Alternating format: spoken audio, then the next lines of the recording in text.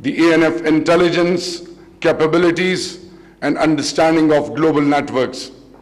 Using this tool, we have been able to identify a few criminals who are foreign nationals but have had established local partners in Pakistan.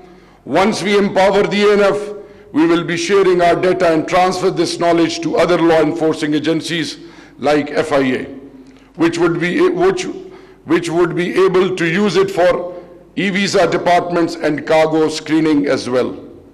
I would like to lay deep emphasis on State Bank of Pakistan Financial Monitoring Unit, and we should make all-out efforts to ensure that Financial Task Force and other financial monitoring agencies should show that Pakistan has gone all out to choke illicit movement of money and drugs. We now have state-of-the-art capabilities, and that not many nations have today. It would be appropriate to give credit to the architect of this database, Sayyid Tajammul Hussain, whom I met for the very first time at a course in Harvard University. Since then, this data scientist at such a young age has done wonders for Pakistan. Young, dynamic youth like Tajammul are the strength of this resilient nation, and proud of Pakistan. Ladies and gentlemen, I must applaud and appreciate his parents because they are here, and his better half too.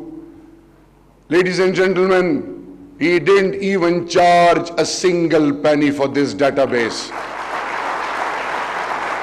That is the commitment of the youth of Pakistan. Our youth is vibrant to the core, and they have got the due abilities, and now we are conveying a message to the entire globe that we will compete, and we are ready to compete at all levels, inshallah. The data in this solution updates in less than 10 minutes. New features of this project are under development that includes facial recognition and smart search. This solution will make anti-narcotics force one of the most effective force in the region, inshallah. The intelligence from this solution will also be shared with other law enforcement agencies and government bodies for their benefit. We are now monitoring more than 200 global government agencies and have tagged more than 100 drugs and 20 plus chemicals that are involved in production of narcotics. Billions of dollars flow through the hands of drug trafficking organizations each year, and what they do with the money can have a huge impact on local and global economies. They might smuggle cash out of their home country, buy or build real estate, invest in restaurants and casinos for money laundering. In a recent UNODC report, the connection between the drug problem and 4 areas of international concern, organized crime, illicit financial flows, corruption and terrorism, insurgency is highlighted. Therefore, it is mandatory for local government to take necessary steps to control drug-related crimes. Project Aman is designed to tackle the illicit drug trafficking in Pakistan.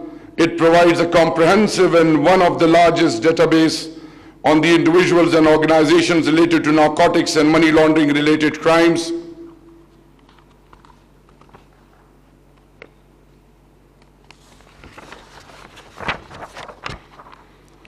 It collects the data from a variety of local and global sources.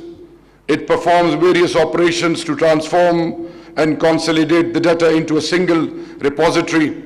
The database is constantly expanded and updated to offer the most accurate results.